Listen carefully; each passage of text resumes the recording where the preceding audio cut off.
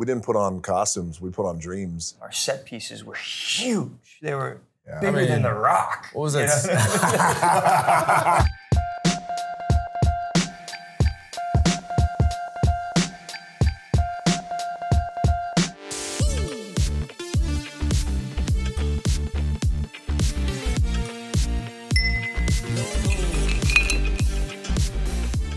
I'm Devin Kogan. I'm a senior writer at Entertainment Weekly, and welcome to 3 Rounds with the cast of Black Adam. Cheers, guys. Come on. Cheers, one and all. Cheers.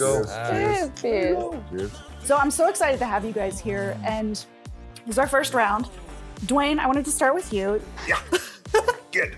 There you go. It's good stuff. It's got a kick. It's happening. But yeah, Dwayne, I wanted to start with you. This is a character you have wanted to play for the last decade. Tell me about when you finally stepped on the set in the costume. What was going through your head? Really? Already done. Yeah. That's really good. Love it. It's 5 o'clock, right? It's 5 o'clock somewhere. Right. Yeah. Well, I'll drink to that. Yeah, cheers. Attaboy. All right. You know, I first stepped on set, it was like a real holy factor because, you know, he says it best when he says, we didn't put on costumes, we put on dreams. Yes. And it was truly a dream come true. So I step on set, it hit me like a ton of bricks thinking, wow, there's no reference to Black Adam before this. I'm fortunately, luckily, the first one to bring life into this character. No other actors before me. So I step on set, and then within 2 minutes, I look up and I see the entire JSA in full costume. And again, it hit me like, wow, this is the first time that all of these guys have been on screen for the first time. So it was a real moment of gratitude for me and to see these guys. Mm-hmm. Yeah, I mean, for the members of the JSA, tell me a little bit about the first time you guys put on the costume. Aldis, I love what you said about, you know, you're not putting on a costume, you're putting on a dream. Look, it is a surreal moment. You think about what you're about to take on in terms of the opportunity presented, laid down in front of you, what you're going to represent, who you're going to represent. The fact that we get to don these superhero costumes is rare air. It is rare air for, you know, so as an entertainer, just as an actor, that alone is awesome. As a fan, you're getting to represent, be, you know, sort of the idea, the emblematic encompassing of what you think this person is to you as you read the comics, and you get to represent that on screen. Awesome. But then again, also, what it means to other kids who look like you. This is where I say, you know, you're putting on the dreams. Spent many years, you know, trying to join this kind of world. Spent many years getting told, no, you can't do this just because of who you are, what you look like, because you're not accepted, you're not valued. And you finally get to a place where you realize all those no's were actually yeses, because it takes that time to mature and graduate and align. Your opportunity takes time to align with the right people with the right mind. And this was the right brother to do it. You know, there are no mistakes. I think him 10 years trying to push this thing out, right? That was 10 years of constant, consistent work. And had I got any yes prior to that, this wouldn't have been for me. So I think that it was all relevant because we have a grander goal with the story that we're bringing out, how we're bringing it out. There's a bigger purpose here. And, you know, I can't wait till we realize that October 21st. I'll drink to that. Boom, boom. Cheers to that. Cheers. And yeah, and Pierce, I gotta ask about the helmet. Dr. Fate, did you spend a lot of time in the helmet, or was that mostly CGI, or like? It was mostly CGI, yeah. I mean, there were 2 helmets. There was this exquisite helmet, which he carries all the time, that's by his side, that he lives with. And that the aesthetics of that was so, so beautiful. And Jama being so inclusive, he asked for my input on what the helmet should look like. And I said, you know, it should look sleek and elegant. And because he showed me photographs of the first one, it looked like some kind of golden bag or something like this. It just didn't make sense. It was just totally inarticulate. And so there was that helmet, and then there was one that I actually physically put on my head. But as soon as you put it on your head, you can't see a darn thing. You know, it's just darkness. But, and also, you know, Kurt and Bart, the costumers, the designers, made such beautiful costumes. And for me, as Kent, my costume is, you know, the everyday wardrobe that he wears, and that had a certain robustness to it. And then there was my mocap suit. Yeah. Mocap suit. We like that. That was my costume. Sexy bitch. Sexy. Skin tight. We'll drink to that one. Look at that. Yes. Yeah. Skinny ankles, aristocratic Irish ankles. But it was powerful. The first day of working was really powerful. I was so honored to get this job. I couldn't believe it when it came down the pike. It was the last thing I expected at this time in my life. So thank you so much for putting your trust and faith in me. There's no one better to play Dr. Fate truly on this planet, and certainly not in our industry. Cheers, mate. Thank you, Dwayne. I appreciate it. And that first day of seeing you on the set was just epic, monolithic. You came on, you held the space, and you led us all with such kind of charm and quiet charm and just dignity and humor and grace. And there was no... Thank you, brother. And we became a family. We became a good unit because of you, you know, and your dreams. Thank you. Thank you so Jama. much. Thank you for saying that. So, what a cast, huh, Devin? Look at this. God. Yeah, I mean, and Quintessa, I'd love to talk to you about, you know, this is the debut of Cyclone, who's this great character, and I love the way this character moves. And tell us a little bit about sort of like figuring out that physicality of playing Cyclone. Yeah, I mean, for me, the physicality for any character is like the most important thing. It's figuring out like all of these elements that contribute to how this person walks into a space, how they interact with the space, and how they embody it.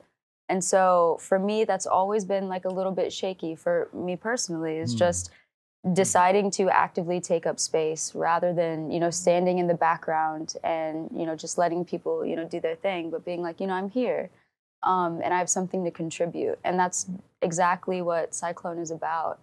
And so, yeah, I mean, you know, we worked on the physical movement, and Jama was, you know, incredibly supportive and giving freedom to craft this character. And Kurt and Bart, you know, everyone had different elements that built out this character in such a special way. And that costume is a conglomeration of, you know, who she is and what she's proud and like excited about. So there's so many elements, but, you know, it was such a joy to play this character, honestly. Yeah, and Noah, this is also the debut of Atom Smasher, who, you know, is sort of new to this hero game. Tell us a little bit about like what excited you most about, you know, playing this character. I think the way in is super cool, right? You have a young metahuman who has never seen the field before, but he comes from a family of superheroes, his Uncle Al being the original Atom, and his grandfather even, you know, under precarious situation being a villain. And a bit of shame in that. So there's a lot going on when you're building the psychological profile of this young metahuman. And he really learns what it means to be a superhero over the course of this film. And he really wants to prove himself. And I think we can all identify with that in one way or another. And then just being a part of such a crack cast of individuals, man. I mean, just Dwayne having this orchestral project and being able to show up in this ensemble and play an instrument and hopefully just bring that instrument in tune was really the goal with Atom Smasher here, and turned out pretty good. I think the whole film, if I do say so myself. Not that I know. I'm gonna drink to him working in Precarious into a. Hey, yeah, he did. I mean, that was our main brothers. I learned to read the other day, bro. I'm proud of you. I'm so proud of you. I read sometimes. I read. It's so funny. My I son, certainly am. my Is there son, more? Paris, when he found out that I was working with you, he was just over the moon. You know, my son, he's 21. He just said, "You're working with Noah." And then my he came God." to Atlanta, and he came down to got Atlanta, to work yeah. on our He set worked as on well. the movie. Yeah. Oh, yeah. Lovely. The screams in Mexico. Noah! Noah. For Noah? Right? Yo. Yeah. Deafening. It was beautiful, yeah. There It was was so very much cool. love. I was screaming too. We all started screaming. We're screaming for each other. We're out here. I remember when Q and I first watched the movie about a month ago. Every single time, now you were there too. Every Yeah. single time any of us came on, we were like, look at that.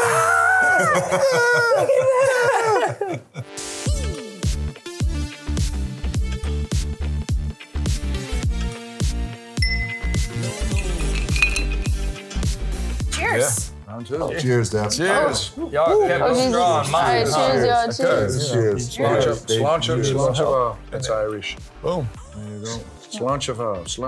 What do you say? Cilantro. Slanchava. It's very Slanchava. Irish, yes. That's nice. That's good too. There you Yeah. go. So A little tight. we can't talk about this movie without talking a little bit about some of the stunts and the fight choreography because it is so much fun and there's some like really incredible action set pieces in this. I want to hear from like anybody. What was like the stunt that you were most proud of or like the skill that you learned that you're like really, really hyped about? Come on, Al. Well, You love to get it up in the air. Come on now. I was most proud that I didn't scream one time that they dropped me from 50 feet in the air. Yeah. The first time up, I'm looking out 50 feet to the ground. I'm hanging up there. I'm rethinking every choice in my life. I'm having some real conversations with God at this point. But I see the entire stunt team on the ground, and they live this life. So you can't, you know what I'm saying, like, hey, guys, slow down, wait a minute, get me down, take a minute. Now you got to just, you got to man up. You got to take it. Because your boys are down there, and you know they're going to make fun of you if you do not come through. But no, I was able to challenge every single fear that I had, especially, I was like, of all the superheroes, I got to be the one that flies. Lord, no, me and heights, we're not friends like that. But we had an amazing, amazing stunt team. Working with our fight coordinator, Chris Brewster, who, I mean, is like Taekwondo master. I remember talking to him about Hawkman's movement, and I had grown up a martial artist, and I had studied a few styles, so I said I wanted Hawkman's movement to really be a culmination of different styles to reflect Hawkman's experience in life as a warrior coming through.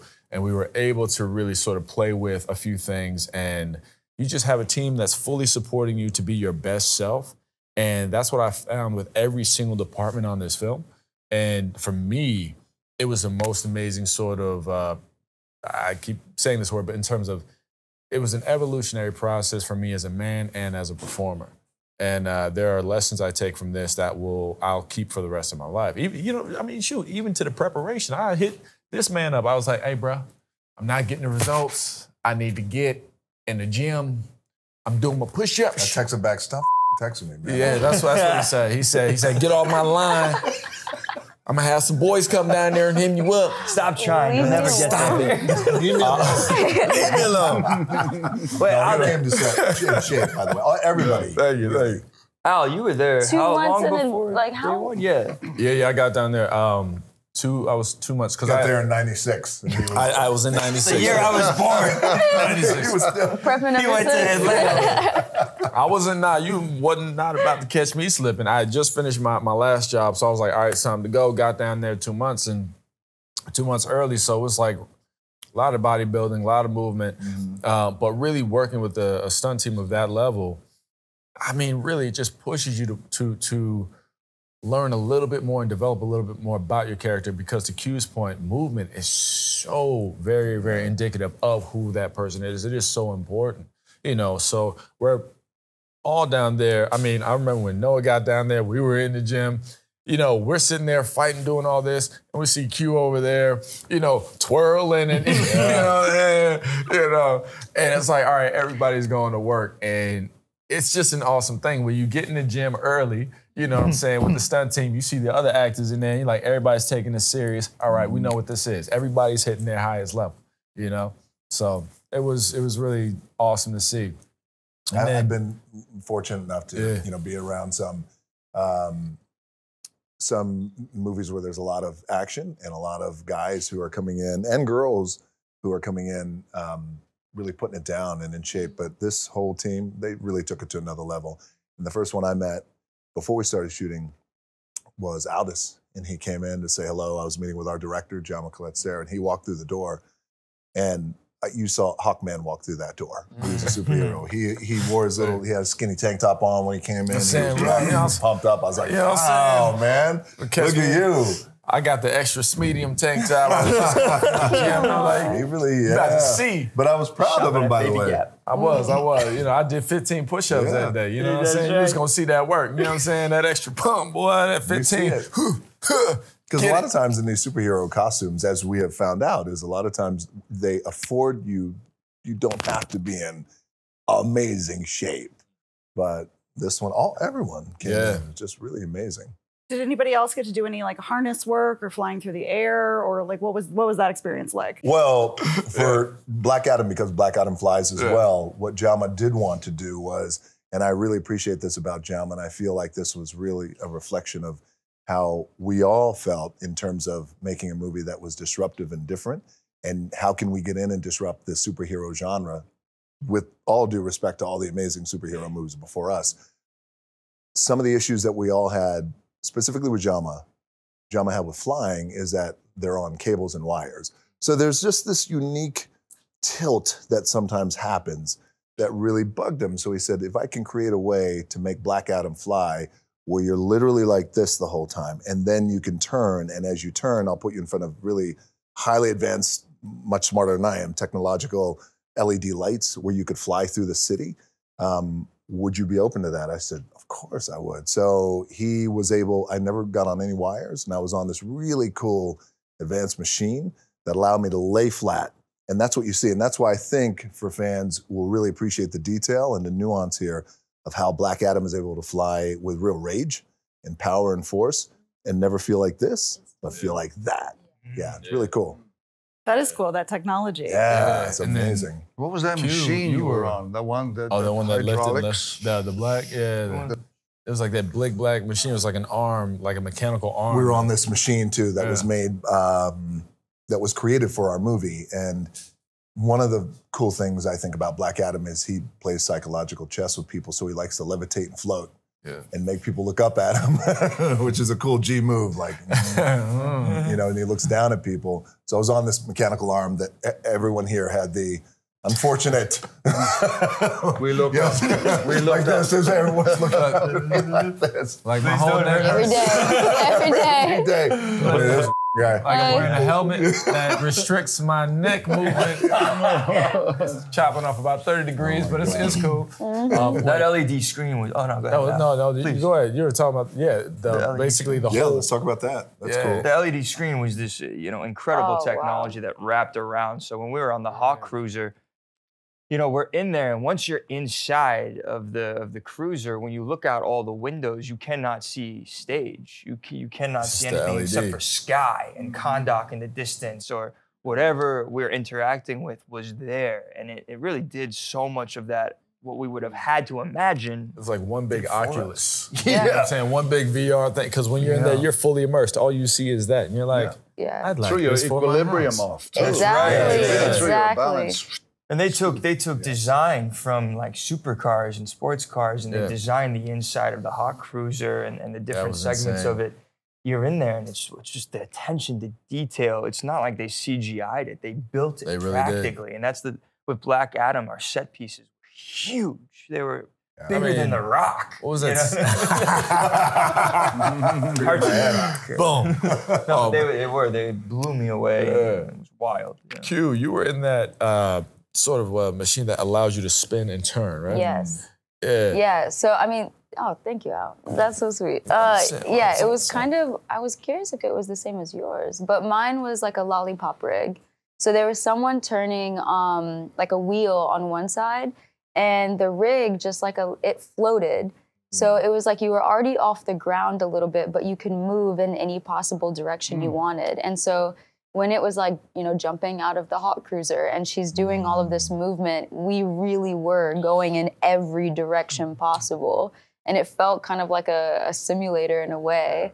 But that was like the beauty of it, is just like, and also like the prep of like, building something functional in my body to sustain all of that movement and make it as beautiful as Jama wanted. And they did. It's incredible to see. I wasn't on the lollipop rig, but because just kind of floating and levitating was a little different than just flying. But to her credit, that lollipop rig, and when people see the movie, and especially after they see this interview, they'll really appreciate her movements. It's just beautiful and fluid that it's hard to do. So difficult. Yeah. Gyroscope. But she did it. Yeah. Because you just have to like stare and then move. Yeah. And it's just like, all right, cool. But you out. I mean, It's a trick of not getting dizzy. Yeah, exactly. Yeah. Spotting. No, me, I was just living in the air, living in the sky. In the for a few Atlanta months. heat. I was up there. And the heat. They gave Al a little thing so he could itch. Let's talk about that. I couldn't get out of my costume. If you say it like this. First of all, the I am costumes are brilliant. They're awesome. Yeah, they're wonderfully designed. But Here it comes. There we go. you couldn't go to the bathroom first without going to your whole costume team. 3, 4, 5 people. Excuse me, I need to handle some personal business. But you got to go at least 5 minutes early because you need about that much time to get it off, and then you run to the bathroom, right? If you were about to pop and then you say something, it's too late. I will say for me, you know, shout out to my costumer, Lori. She's awesome, Lori Harvey. But there's a bit of an ego check when you as a grown man got to go, excuse me, miss, help a brother out. Unzip my pants. Yeah. I need to get all this off so I can go. You know what I mean? I thought those days were over, but no, it's cool. You know what I'm saying? I humbled myself. You learn What a was lot. weird was when Al was asking me to help him out of the suit. That's what It's even weirder when you did it. It's even weirder when we watched. It's on YouTube somewhere. Don't worry I would about do it again. I would do it again. That was a test. You failed. No, my brother, I thought I was helping you. It's just the liquor talking at it. Wow. I'm just saying, on that note, I think we gotta go to round 3. Okay.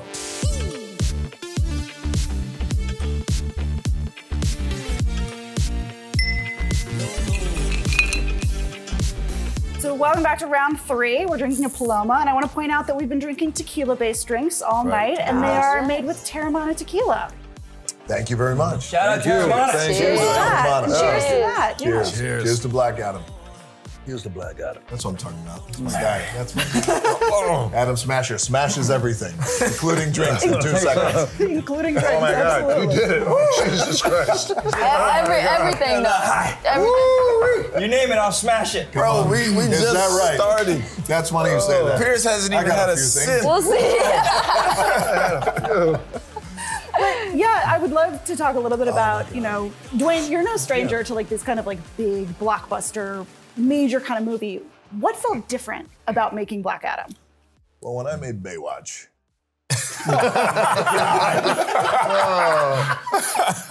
You in the huff. Finish. Tell them about it. Finish the story. Tell Kevin about set it. me up so nicely about it. It's a big blockbuster.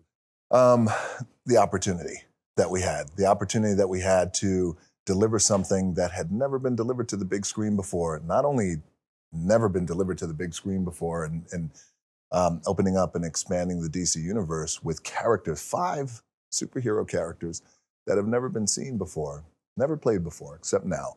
So it was the opportunity that made this feel different, but also in a beloved genre of the superhero genre, supervillain genre, but also part of the DC pantheon, which has been beloved over the decades and decades. So around every corner, everything was different, everything was unique, and everything just had honestly a different vibe and a mana to it that was so really intoxicating and motivating and inspiring.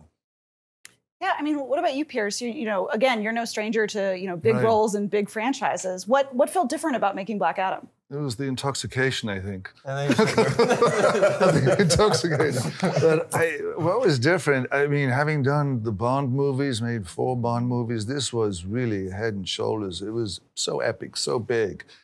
But it was so beautiful to be, it just felt so comfortable making the movie. There was no real anxiety.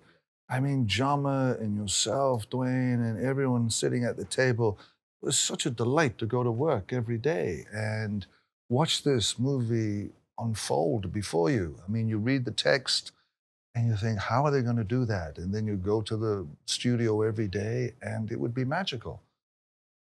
The first day of work was, you, Aldis, coming in as Hawkman with the 2 guys under your arms. Dwayne was there. Yeah.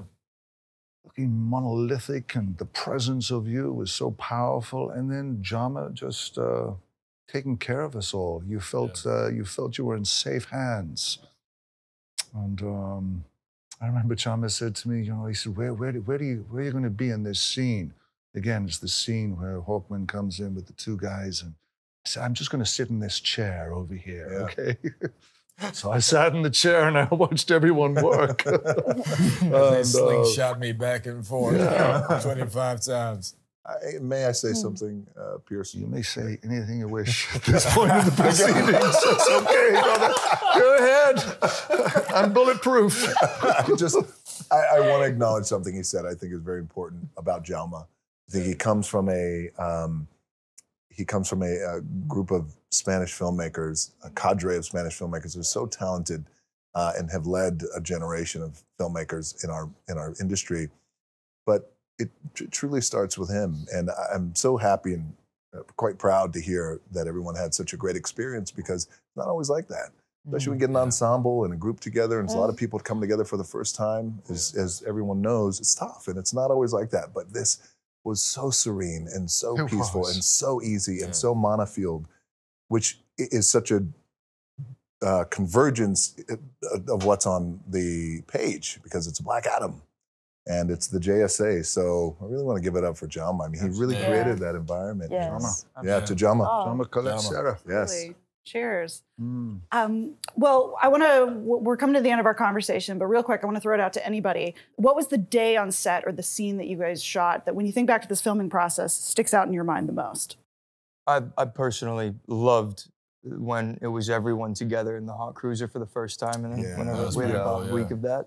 Yes. Seeing everybody show up, and just the ensemble, I guess, was mentioned before the orchestra started to play. And you saw Lauren Scher behind the camera, setting everything, the dynamic movements, the colors in the hot cruiser. He's our DP. My DP, yeah.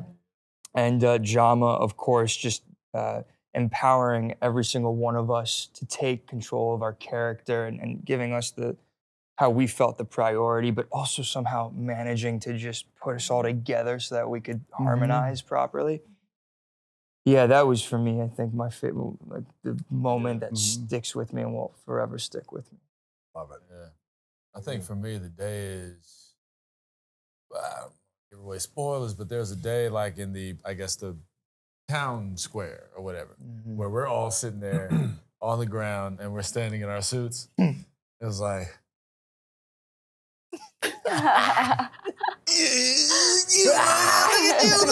that's literally how we were. We're like, you know, I mean, everybody was together, and then you kind of see it, and then that's when, you know, the magic is already there, but that's when it really, you know, it becomes real again for you, because you're reminded, you're taken out of the moment of performance and of course focusing on the job for a minute, and you're kind of set back to just sit there and marvel at what's around you. Yeah. And again, I mean, our stages were, I don't know what, 20,000 square feet or something like that. They build an entire city in there, and you're really immersed in it. But then you see everybody else, and you're like, oh, this is awesome. This is real. This is what we're doing, you know? And I'm just saying, sometimes you have to see it to believe it. We already had grand belief, but when we see it, it just reinforces it and to a place where the belief is infinite. So regardless of what happens beyond this point, you know you are making magic.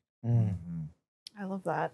Well, this has been 3 rounds with Entertainment Weekly and with the cast of Black Adam. Thank you guys so much for joining me, and cheers. Let's all congratulate. Cheers.